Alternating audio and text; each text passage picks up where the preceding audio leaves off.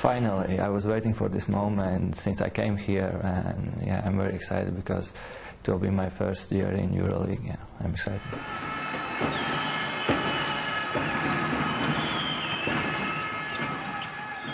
Yeah, I had a great experience in Latvia and after in Russia, and I think I am ready, and we will see that if I am or I am not. And yeah.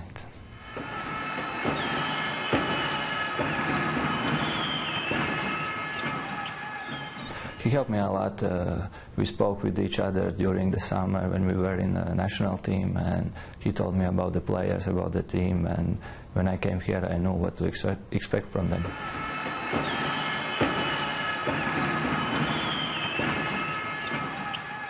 Yeah, if somebody will underestimate us, then it will be our advantage, and after it will be up on us if we will use it or not.